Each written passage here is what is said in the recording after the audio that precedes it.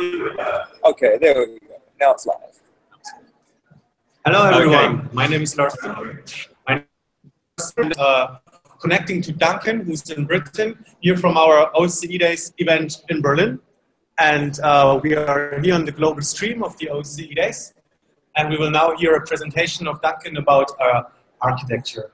Hello Duncan, and thank you that you're joining us in this event and present your work to our community. We're very thrilled. And now I give it up for you. Okay, thank you very much. You can hear me all right? Thank you very much for inviting me. I'm based on the south coast of England in Brighton at the University of Brighton. I'm an architect and an educationalist and an environmental activist. That's how I like to describe myself. And I've been lucky enough to be involved in some very interesting architectural projects. I'm at the moment writing a book. So what I'm going to do is talk to you about the sorts of things that influence the way I practice and teach, but also I'm going to talk about the amazing experience I've had the last 5 months actually, writing a book which I've called the Reuse Atlas, and it will be published in the spring. So I'm going to go to my presentation now, and hopefully you're going to be able to see it, which would be great. So hopefully you can see this. So yeah, the book's called the Reuse Atlas, and what I'm particularly interested in is this idea of the hidden consequences of architecture and design. A lot of people don't actually think about what it takes to design and build and construct a building, or to make a phone, or whatever it is. And it's the sort of thing that preoccupies me all the time. So this is a slide of a protected bit of rainforest anywhere. And that's illegal mining. And the people mining those forests, they're supplying the construction industry and other industries, whether it's iPhones or cars or whatever, with the minerals required to make the things that they produce. This is part of our supply chain. These people are part of our supply chain as well. That's 2 slides spliced together, but it's an open cast copper mine in Chile. And those people are supplying the construction industry and other industries with copper. You can't design buildings without using copper. Interestingly, in the UK at the moment, because of many reasons, political reasons, we've been encouraged to frack, which is to, from my point of view, squeeze the last bit of fossil fuels out of the geology that we live above. And it's interesting because it reminds me of other eras when we've been in recession, when our government has encouraged us to burn fossil fuels to regenerate commerce, to make the economy better. And it always feels like a desperate act for me when we're having to burn fossil fuels to make planet Earth better, because it's quite incorrect, obviously.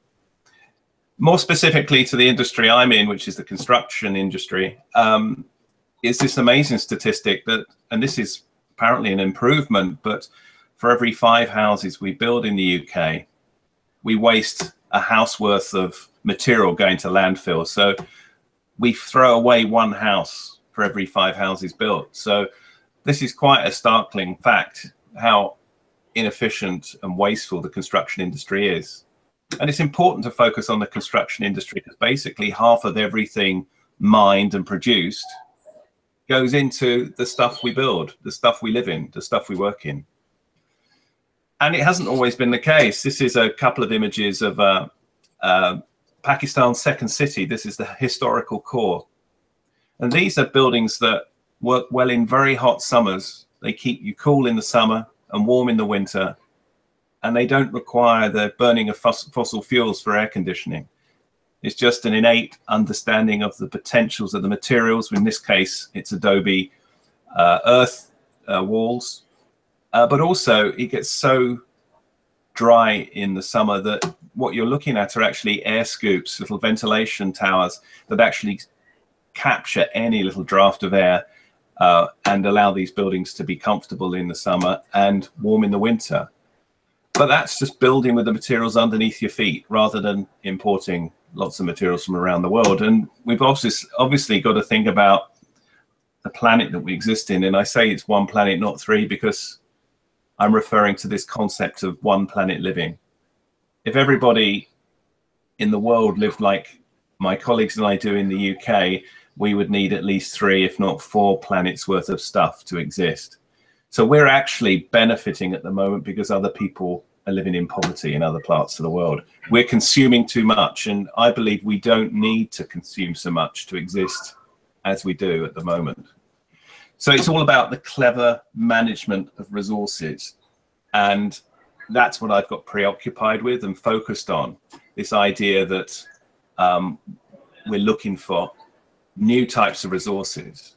But unfortunately, I think humankind has never been that good, really, at managing resources. Of course, there are peoples all around the world, communities who've lived in harmony with the natural world for a long time, but there's a lot of people that haven't. And this is an interesting photograph because it's a photograph of the last 23 North American bison from just over 100 years ago. And after that photograph was taken, another 10 were shot. So actually all the North American bison that are alive now are all descended from 13 North American bison that for some reason were not shot. So we took that population right to the edge, and we're doing it now with rhinoceroses and elephants and tigers. But actually, and I cheer up in a minute, so don't worry, it's not all going to be doom and gloom.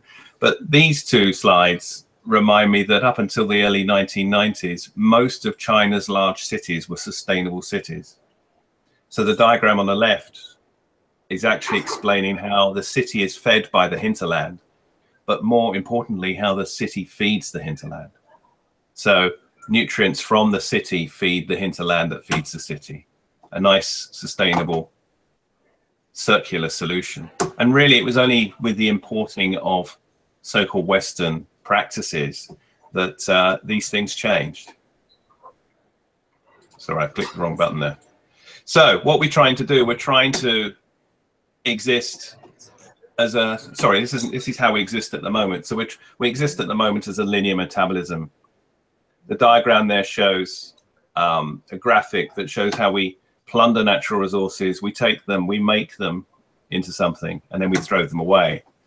But of course, what we're really trying to do is to work as a circular economy. And this diagram says that quite nicely, I think.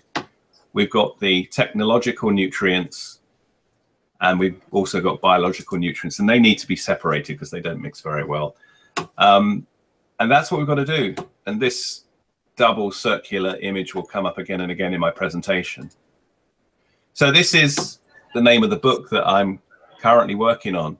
And I was lucky enough to be given a 5-month sabbatical by the University of Brighton in England, where I work, to do the research for this book. So what I'm going to talk about now is the sort of the draft content of the book. So it's a case study led book. I am looking at design case studies. Now, what I've done with the book is to consider it as a response to a book that was written in 2002 called Cradle to Cradle by Michael Braungart and William McDonough. And the problem I see with the circular economy at the moment is that we're quite a long way away from achieving it. And it looks like a big leap from where we are to where it may take us. Now, what my book is trying to do is to take you on a step-by-step journey towards a circular economy. Michael Braungart will, and I appreciate why he says this, he will actually dismiss recycling and reusing as just slowing down the inevitable. Being less bad is not good. And he's right to a certain extent, but there are other issues to consider. So my 4 main chapters in the book are these steps towards circularity. So step 1 is recycling. Step 2 is reusing. Step 3 is reducing the amount of material you use. And step 4 is ideas of the circular economy. So what I'm going to do now is to show you the inspirational projects that I've come across over the last 4 or 5 months, including a couple I've worked on myself, that should hopefully inspire you. So step 1, as I said, is recycling, and it's a rather basic first step. And you can criticize it for using fossil fuels in the processing. It creates pollution, perhaps, but it does slow down the route to landfill, or more likely, to polluting our oceans. And this is something that I am quite passionate about. We've got to start clearing up this layer of waste and detritus that we've wrapped planet Earth in. Our oceans are full of plastic, our landfill sites are full, and then we've got our cities and other places that we're existing that sort of literally covered planet Earth in this layer that some people are calling the Anthropocene geological layer, the geological layer that's formed by the existence of human. Now that's quite interesting, because at another level you can say that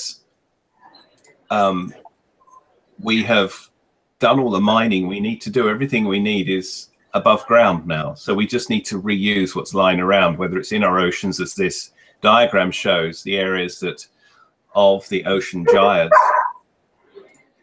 And that's a scary image of the sort of thing it looks like. But often you don't see plastic in the water like that. It looks like there's nothing there apart from something floating underneath the sea. But there are people like this. And so I want to introduce you to Cyril Gutsch, who's German but lives in New York. And he's a very interesting character that I've just been interviewing. And he set up a company called Parley for the Oceans.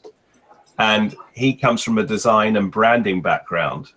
And up until 2012, he worked for large corporate brands designing their products and marketing their products. But he had a bit of an inspirational moment in 2012 where a friend of his phoned him up and said, this guy here, Captain Paul Watson, has been arrested. Now, he's quite a famous environmentalist. For 40 years, he's had a ship called the Sea Shepherd, and he's gone around the oceans trying to stop whaling, save porpoises. And now what he's doing is helping clean up our oceans by raising awareness of illegal fishing and the dumping of illegal fishing nets.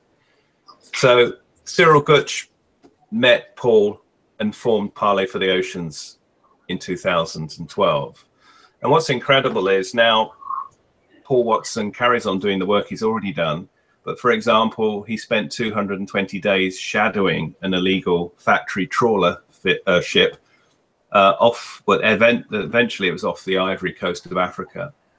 And Cyril, who's good at PR and publicity and used social media very well, drew attention to this illegal ship, which was a huge ship, by the way.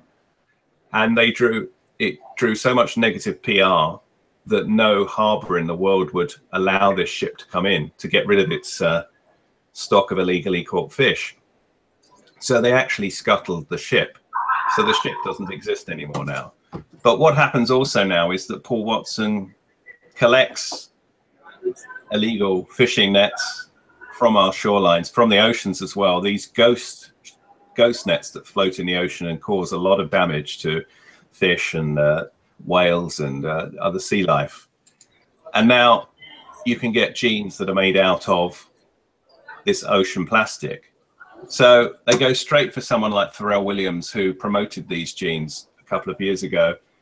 Huge profile. A lot of people find out that there's plastic in our oceans, and this is the sort of thing we need to do. So you can now buy clothes that are made out of ocean plastic with this stuff called bionic yarn. And even more interesting, I think, you will be able to get a training shoe like this by Adidas, where the sole of the training shoe is actually 3D printed from nylon made from these illegal fishing nets. And the top part of the training shoe is actually ocean plastic. So that's really interesting. Where that training shoe ends up, will that training shoe end up back in the oceans? I don't know, but the idea is that it doesn't. However, I'm in the middle of talking to Cyril about this. And what's interesting is he's also saying, well, we've got to clear up this stuff, but at the same time, he's promoting the use of bioplastics instead. So we still have this addiction to a very dumb material, which at one level for 100 years we thought was intelligent, but it's actually quite dumb, and that's the normal toxic plastic. We've got to wean ourselves off that material and get onto the bioplastics and alternatives. But they're not the only ones doing it. Interface, who are a huge company, been around for 100 years, and they supply the most common carpet tiles for the most boring office environments. but actually they've had their own networks project for about 5 or 10 years. And that's a project where they partner fishing communities in the Philippines, off the Ivory Coast, and Cameroon, and they get them to clean up their beaches and coral reefs. So they pay the fishermen more money to clean up than they get for fishing. And that material goes to a factory in Italy, which has invented a process of unpacking the molecules of old nylon and then repacking it as new material, new virgin material in effect. But at the same time, you get the oceans cleaned up, so that, or the beaches cleaned up. So the image on the left shows a typical beach in the Philippines, but actually they collect that stuff and then they make it into a product. At the same time, they're not just treating these communities as charitable enterprises, they're setting up, that the communities are setting up proper businesses. So this is a new material source for an established industry. And this is why I think recycling is interesting, because you're doing two things at once. The communities are gaining wealth, but they're also gaining a cleaned up environment. Also, interestingly, Interface have this amazing commitment, and I don't know how they're going to do it, but they're promising to eliminate any negative impact on planet Earth with what they do by 2020. And when you quiz them, and I have, they sound like they know what they're talking about. So it's interesting that a huge multinational corporate like Interface are seeing the value in all of this. And then you've got the sort of interesting designer-led products. Like this is actually a product that's you can see on the lampposts in London and other cities, which is a chewing gum bin. And chewing gum in our pavements, when people eat gum and they put it on the ground on our pavements, local councils, they spend a lot of money cleaning it up, and it's very difficult to get it off pavements. But this is interesting because it's called the gum drop bin. And when that bin gets filled up with chewing gum, it's then taken back to the gum drop bin factory and melted down into more gum drop bins. So that bin is made out of old chewing gum. So that's a nice little closed loop. This is quite a famous, it's almost a provocation, but it's actually a product now. So this is coffee cups made from coffee grounds. So you can get this material, which is basically compressed coffee grounds, old coffee grounds. And we're all drinking so much coffee that there's just loads of this stuff around. So that was the first basic step, which is in a way about cleaning up, helping to clean up planet Earth, and identifying waste material as a resource. And hopefully when you reuse it, it's increasing its value. So step 2 is reusing materials. So this is locating materials and then try not to process them. You're not melting them or shredding them up. You are just reusing them without reprocessing. So my first case study is a company called Elvis and Cressy, and they call themselves commodity brokers. They find material sources, material streams, and they partner them up with companies that could do with that material. So it can be as basic as wood chip with wood chip boilers. But this is a bit more interesting. They actually buy up the world's supply of damaged fire hose every year. And that material is extremely tough. But as soon as it's got holes in it, it tends to be discarded. And it's difficult to dispose of. It's toxic and very tough. So what they do is they clean it up and they make bags out of it. And they make belts out of it and other accessories. And they're making money out of it. And they're also, they're preventing all that toxic material from going to landfill or worse, which is being burnt. You guys might be aware of Superuse. There's a great website. The superuse.com is a digital resource. So you can go online and you can look at lots of different projects from around Europe. And that's just a digital resource I want you to be aware of if you're not already. And Superuse is this idea that you get a material and when you use it again, it actually goes up the sort of value hierarchy. So the problem we have at the moment is that a BMW car might be 80% recyclable, but it won't be recycled into new BMW cars. It will be recycled into low-grade aggregates. But they also are developing, they're designers as well, and they've developed this really interesting technique called harvest mapping. And so they're based in Rotterdam in Holland, and they've done a lot of their interior designers and architects and product designers. And what they do is they start with Google Earth, and they do a 10-kilometer radius from, say, the site of a building project. And they study the map and look for literally materials and stuff hanging around. And then they go and locate this material, and they use that as the source of their design product for their construction project. And so a number of years ago, they did this house, which is made out of 80% of that house is actually material they found lying around. So someone else was going to be throwing that away. So what I'm going to do now is talk about a project that I coordinated, which was called the Brighton Waste House, or which is called the Brighton Waste House. And I built that with the help of over 360 design and construction students. And that's a photograph of some of us on the day it was opened. But that is the first permanent public building made of material other people threw away. So 90% of what you're looking at there was going to go to landfill. And I'm just going to show you some images of this, the design and construction of this project. So that's us launching. And the way, I think it's quite interesting to understand how these projects happen. And I'm just going to put my cursor on this guy's face, that guy right in the middle, the older guy in the middle there. He's the site agent. So he was a professional builder who ran the construction site, which was based at the University of Brighton. And so the challenge was to, initially, what we wanted to do is to construct a building made out of that 20% of building material that normally goes to landfill, to highlight its value. Now, the woman here on the right, that's Kat Fletcher. She set up an organization called Freegal in the UK, which has nearly 3 million subscribers now. And that is an online resource for swapping materials. So she was our material finder. But apart from David, who ran the construction site, we had 3 or 4 apprentices every day helping us. But the rest of the people building this project were people studying either design or architecture, or they were construction students. So some of these students were only about 15 years old. And here's a 16-year-old carpentry student who we filmed a lot of. If you go to the Waste House website, you can see lots of different films. And here we are with Michael, who is a 16-year-old carpentry student, and he's talking about the ply and timber beam that he has just made. And that is one of the beams or columns that became the Brighton Waste House. So from right at the beginning, the design and the construction process were filmed.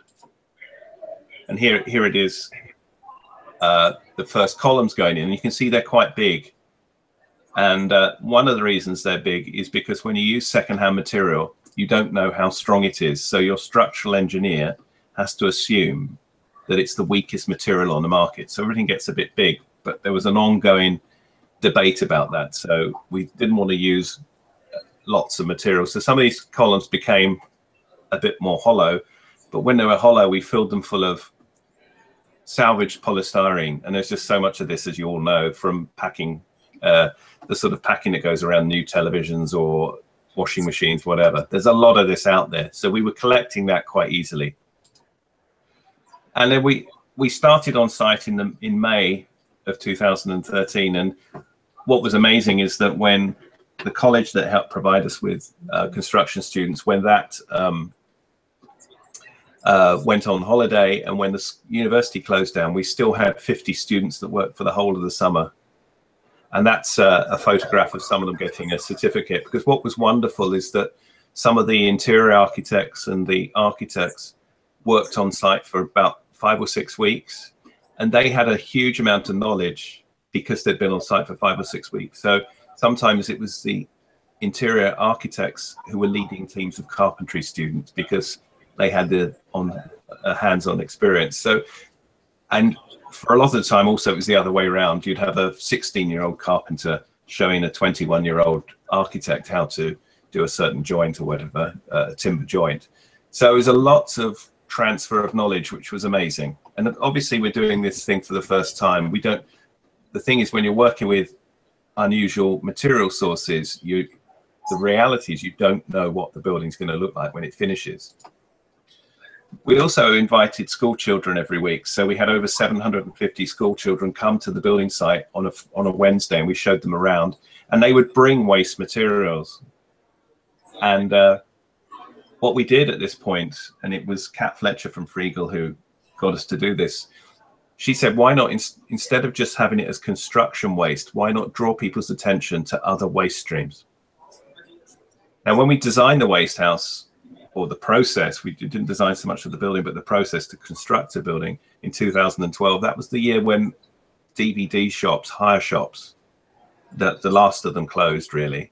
And so what you had as a sort of material source is a vast amount of DVDs, and even the old-fashioned VHS videos as well. So suddenly the waste procuring stream got absolutely flooded with all this plastic stuff, which will just end up, a bit of it will be burnt, a bit of it will go to landfill, but most of it will end up in our oceans.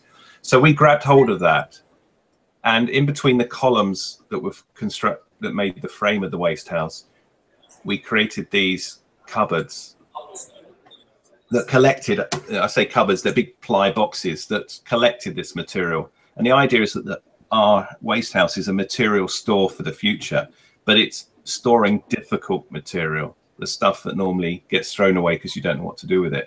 But we found amazing sources of material like this one. We tried to get the school children to arrive with their old toothbrushes, and this we did, but we only got about 750 toothbrushes.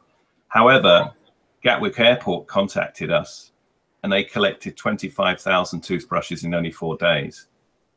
And they collected that from a cabin service company that was cleaning out the aeroplanes as they landed.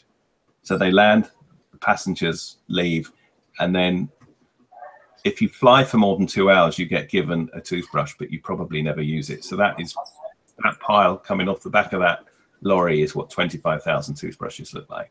Most of them never used. So we use them as insulation in the cavities of our house. Here we can see cavities been filled up with DVDs on the left, and then the VHS videos. Now those VHS videos, some of those were from the 1980s, and they're still out there.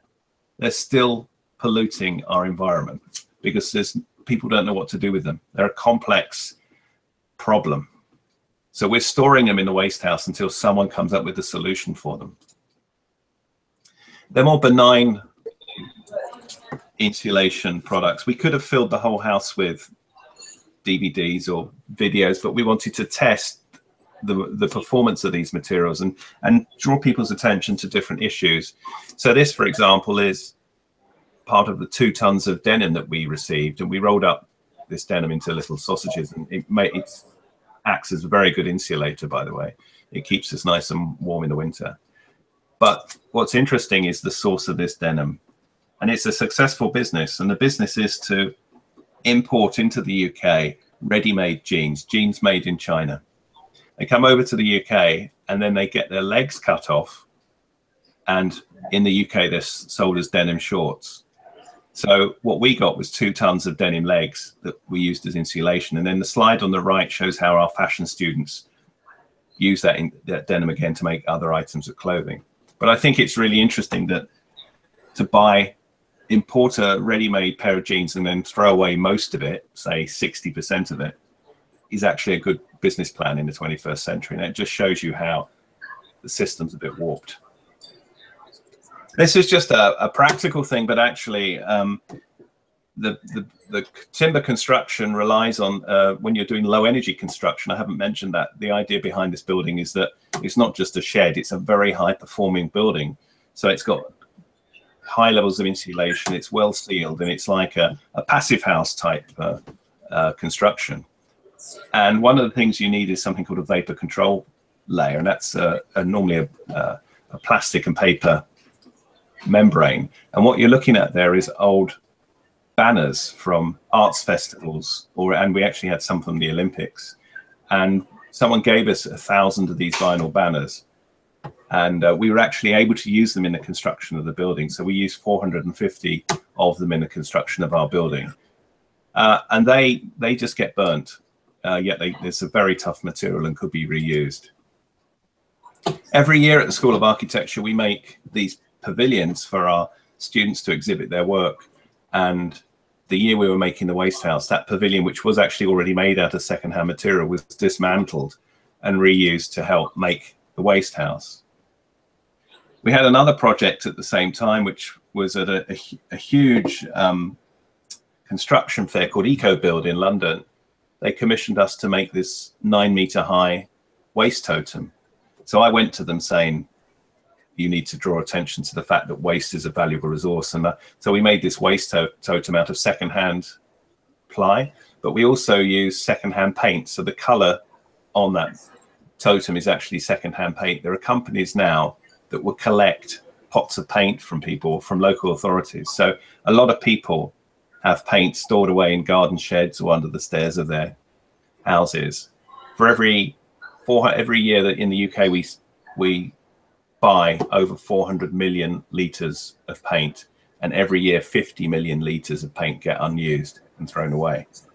So there's a huge source of paint just if you return your half-used or never used pots of paint. The idea with the waste totem was to draw people's attention to the issues of waste as a valuable resource. So we had a Twitter campaign, and that's what my colleague on the left there is doing. Is we put these the words on the waste totem to draw people's attention to these issues. But then we reused that thing there is made completely out of secondhand material. But then we broke it down and reused it. This is upstairs in the waste house. So you'll see the blue and grey panels there were then used for the 3rd time here in the waste house. We also used material like chalk. So in Brighton, where we are, the ground below our feet is actually chalk, and we used waste chalk that was destined for landfill. We made a round chalk wall out of it. So we used 10 tons of chalk, and that's our students on the left there making the wall. And then on the right are school children in the middle of summer when it's very hot. They're feeling how cool the wall is, because heavyweight materials, they store heat and they keep you cool in the summer. So the material's got a story to it, but it's also got a function. And that's what I firmly believe is if you understand how materials perform, you can create beautiful buildings like those buildings I showed you in Pakistan, where there's a complete understanding of the potentials of materials to keep you sheltered and warm in the winter and cool in the summer. So we also stored in our walls this sort of material, which is just lying around. So that was all going to landfill. So our building became a material store for the future. This is upstairs, and we're using bicycle inner tubes as the soundproofing between floors.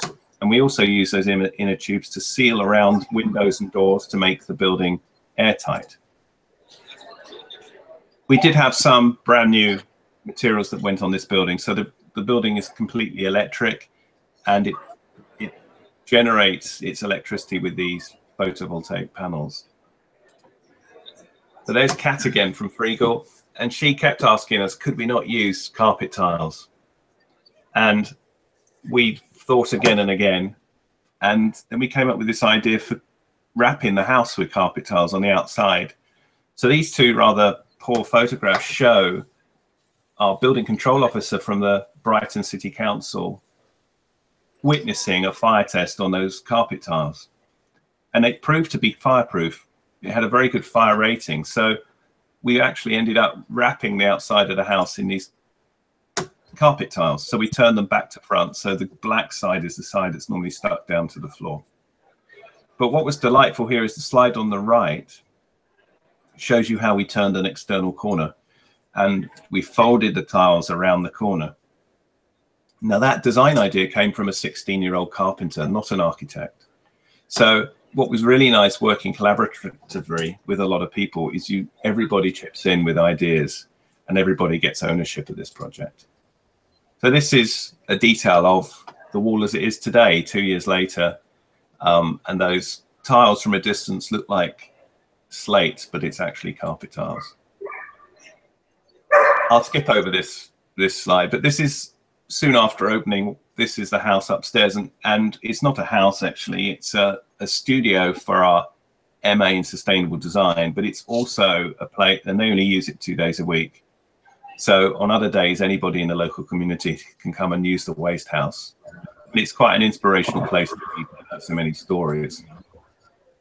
And that's my colleague who runs the MA in sustainable design, and they look at projects that are using waste materials or undervalued materials to create products. But they're also looking, and that's what he's standing next to, is a selection of polymers where we're looking at creating new materials out of organic and synthetic waste. And that's what it ended up looking like. And the slogan for the house that we had from the beginning is this idea that there's no such thing as waste, there's just stuff in the wrong place. Now, I've got quite a lot more I could talk about, and if no one stops me, I will carry on talking. So what I wanted to do is to talk about the third step, which is where people use less material than normal to do what they do. And this is this idea of not just buildings, but whole cities as material stores for the future. And this is a project I really like. It's by a French practice called L'Aquitaine and Vassal. And the image on the left shows a 1950s tower block that was due for demolition. And L'Aquitaine and Vassal went to the mayor of Paris and said, we know you're going to demolish that building, and we know you're then going to rebuild a new tower block. But what we will do, if you commission us, is to give you your new tower block for 2/3 of the cost that you've already put aside for this new tower block. And you can see on the right there, that is the tower block complete. But fundamentally what they did is not demolish the tower block. So the image on the left there shows a new layer being put on the outside of the old tower block. And this is basically what we would call a winter garden or environmental buffer zone. So I'll go back to the original slide, and you can see here, there were concrete panels on the outside of the house here. And they were literally able to unbolt those, take them off one at a time, and then bolt on these new glazed boxes. And you can see there the boxes being fixed.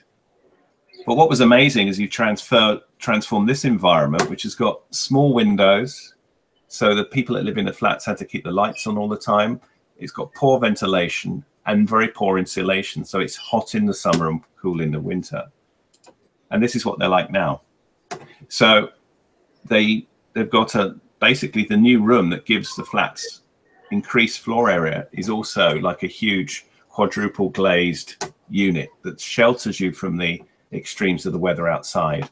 So it actually shelters you from excessive sun because of the solid roof and the solid floor, but also allows increased ventilation because you've got all these glass panels that can open, and you've got increased light. But they've also got a sort of a 60% saving in energy bills on that building just by this sort of clever design. And crucially, they didn't demolish the building. This is an interesting little project from King's Cross in London, where a practice called Carmody Groak, they did a pop-up restaurant at an old petrol station, and they called it the filling station.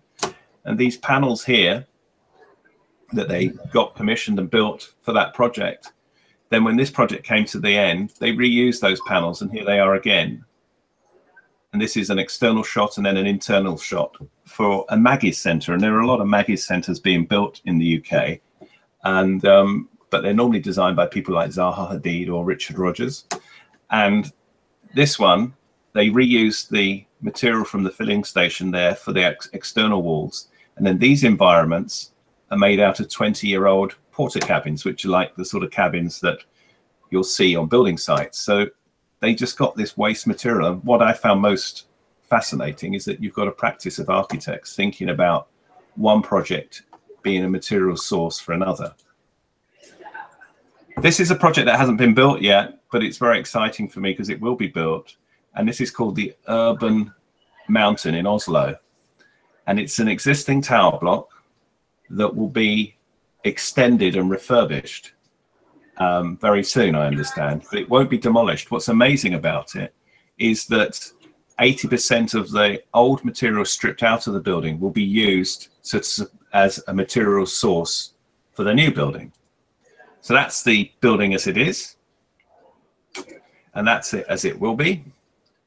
And these are 3 diagrams that show what they're going to do. So they're adding some new accommodation, they're removing some existing bits, and then they're wrapping all of it. And most of the material they're doing all that with is materials that they're taking off the building in the first place. And you won't be able to see this, but it just reminds me of how they're doing it. So they're basically, for example, removing all the old aluminium and glass walls on the outside. And this scheme's all about recycling, actually. So they're sending the aluminium back to the window manufacturers who are going to use that aluminium to make new windows.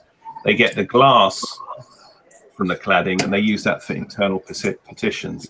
And then where you've got this cradle to cradle logo, that's where they're using cradle to cradle certified products as new products. So it's quite an interesting idea, but I think it's an amazing statistic to say that we'll reuse 80% of the material stripped out of the old building to supply the new refurbished building. Now, here are people doing it for real. I really urge you guys to find out about Rota. Rota are based in Brussels, and they are a firm of architects and designers, and they can dismantle buildings 1 screw at a time. So that's what this is showing. This is showing a suspended ceiling system being carefully dismantled, as well as internal partitions. So they have clients who want to refurbish their buildings. They have small clients, but they also have clients like Levi Jeans. And Levi came to them a couple of years ago and said, we want to strip out the interior of our buildings and have a new look. And that's what a lot of corporates do. Every 5 or 7 years, they want a new look.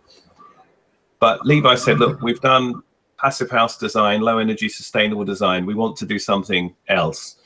So with Rota, what they did is carefully strip out the 1960s interior fittings and fixtures, clean them up, and then reuse them on the same building.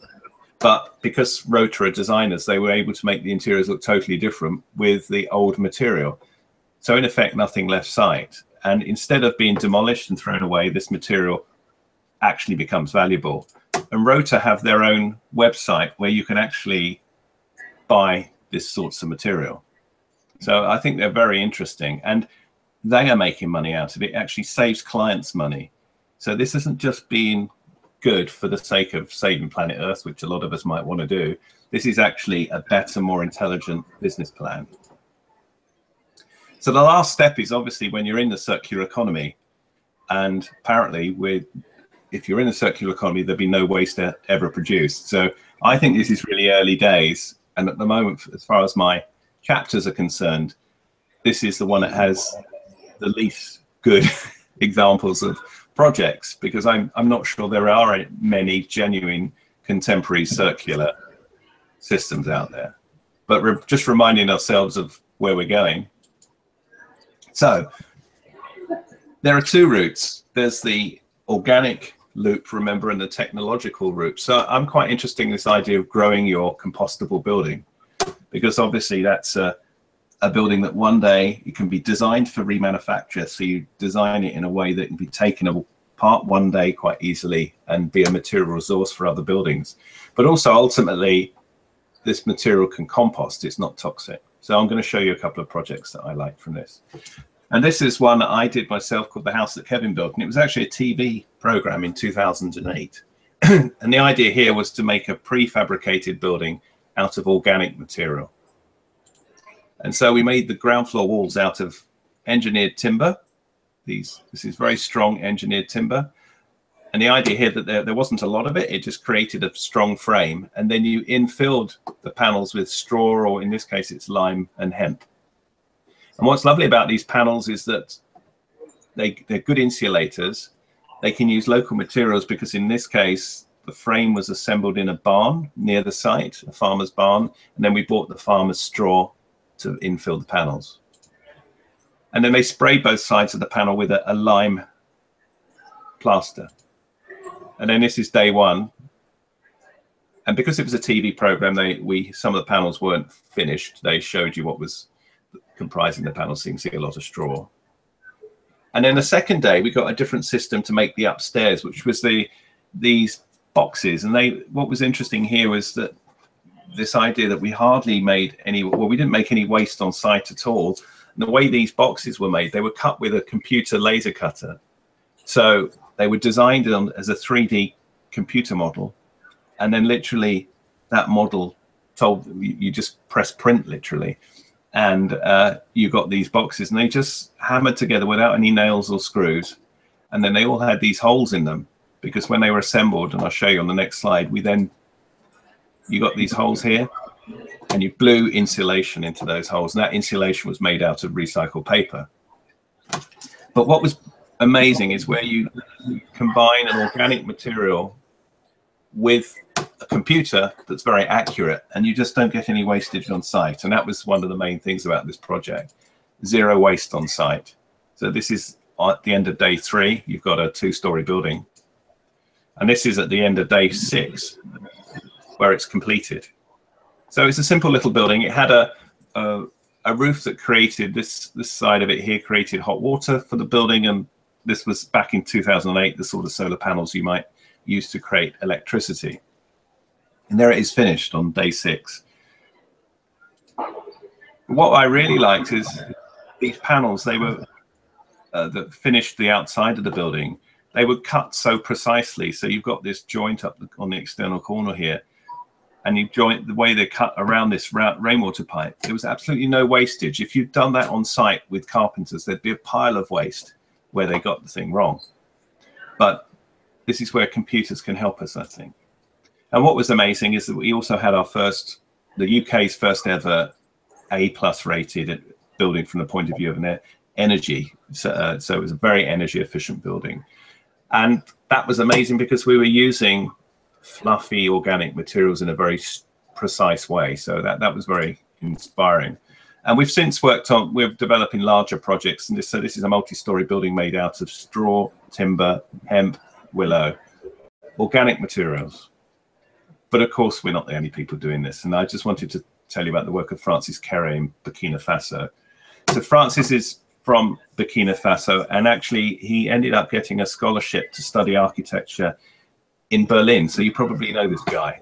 And as soon as he graduated, he constructed a school in the village that he was born in. He was pretty much the only person that learned how to read and write in his village, and that was because he was the son of the chief. So he went back, and what he's done is empower his community with this ability to value the construction techniques from their heritage, revalue it, reappraise it. But that was the biggest task, actually, he tells me, because what they wanted is buildings made out of steel and glass, but of course that's not appropriate for their environment. So he got them re-evaluating and revaluing the materials like earth and timber. But also, one of the first things he did is raise the roof off these buildings, because he still got tin roofs on these buildings, which is the local way of doing things, but imported from Western society. But he lifted the roof off, so you got a gap between the roof and the walls, and that's where air passes through, so these buildings don't overheat. That dog's loud. Anyway, but you can see he's getting everybody in the community to build these buildings, and that he uses his village as a test bed for new build. When he gets a commission for a new building, he uses everybody in the village to test different techniques like this vaulting technique. And also he invents new systems. So these pots are found everywhere in his village. They're used to store grain, water, whatever. They're used everywhere. There's a lot of broken pots. So he got them collected, and then he started cutting them up and using them in this roof structure. So this everywhere there's a pot, there isn't going to be concrete. So they make a lighter roof using less material, and you get a beautiful environment. So, he'll say that most of these materials, if one day, will end up being mud again. They're only mud bricks that are dried in under the sun, so that they wouldn't survive in our environment, but they survive down there. And he creates amazingly beautiful buildings. So made out of materials lying around, just about. But also, this is the one last study before just a couple of points, but this is a building that's recently been opened at the University of East Anglia in Norwich in the UK. And what's fascinating about this building is that it is also grown, and it's made out of straw and willow and timber salvaged from the university site. So there was another building being demolished, and they salvaged the hardwood timber, the valuable timber out of that, as well as other things.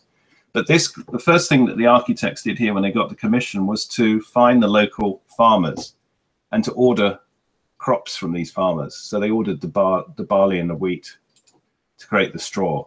So they basically thatched this building. And you've got you've got a big proper university building made out of a vernacular that's normally associated, a material that's normally associated with little houses.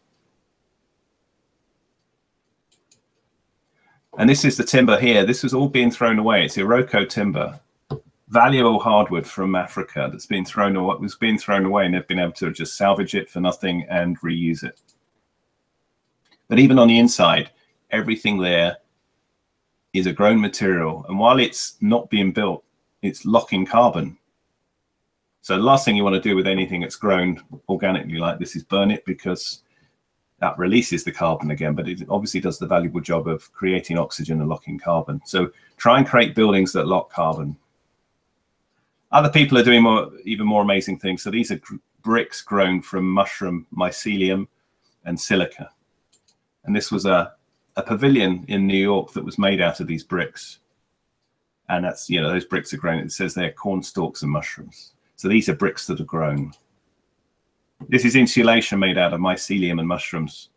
So that's grown insulation. And you can use other products like solid wood, which is literally wool and an eco-resin, bioresin to make furniture. So the other route, you can grow your buildings, your organic buildings that one day will compost, or you're going to use the high-tech materials like steel and glass, but you've got to design them for disassembly, so they become the technical nutrients for new buildings. And this is one that's I don't particularly like the look of, but this is William McDonough, who helped write Cradle to Cradle. So this is the sort of architecture he's looking at, and I'm talking about the top bit of this building. So this is a steel and plastic building that's designed to be taken apart one day and then reassembled again. Now, one company is a German-based company that comes out of Thomas Rau Architects, which I find really interesting, are Turn2.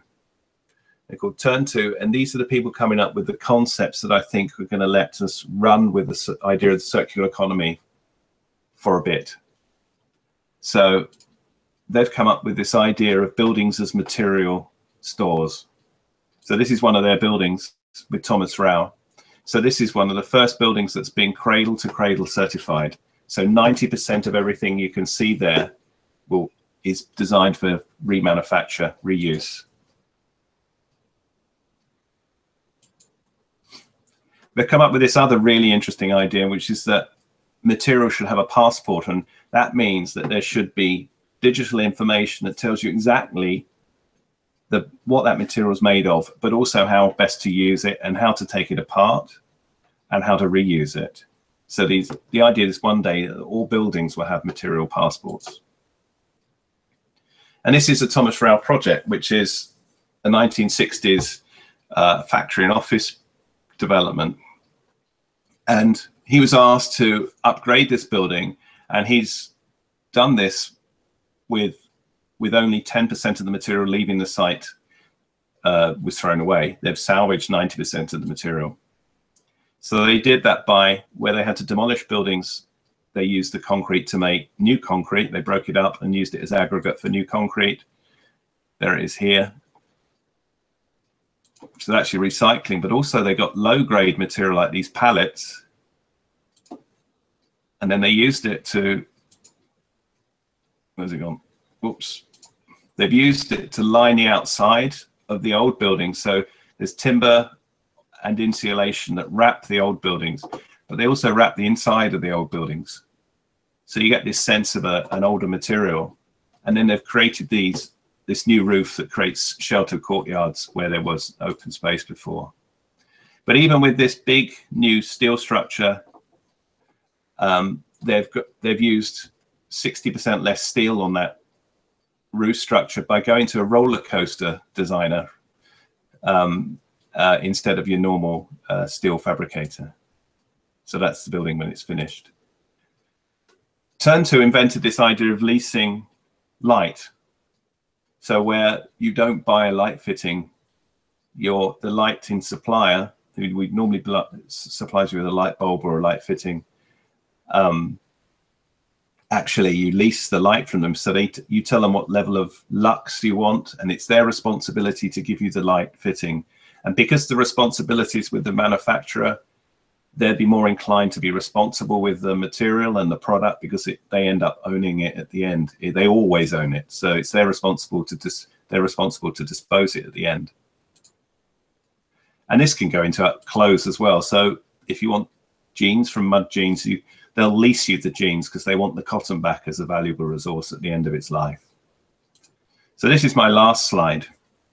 So what I end up with is saying that if your design team are telling you that their green design will cost more than the norm, ask them to try harder. And if they can't, get a team who can. Thank you very much. And I can't hear you now.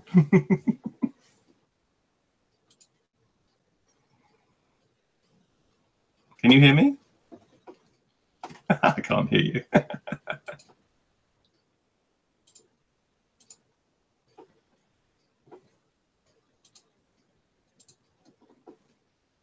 I've lost you.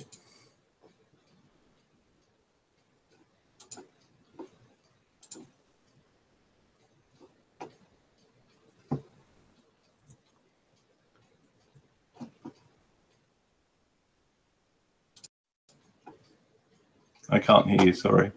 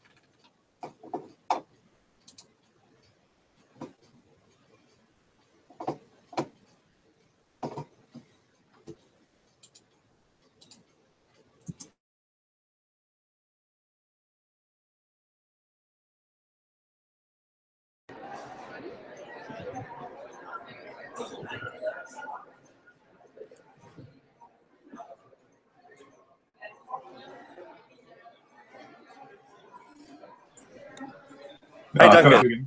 Hello. Sorry about that. I just realized that we had our mic muted, so you weren't able to hear us. All right. But yeah. But yeah, we had a number of people very interested in what you had to say, so it was a fantastic run through kind of every scale and field of sustainability. And we'll be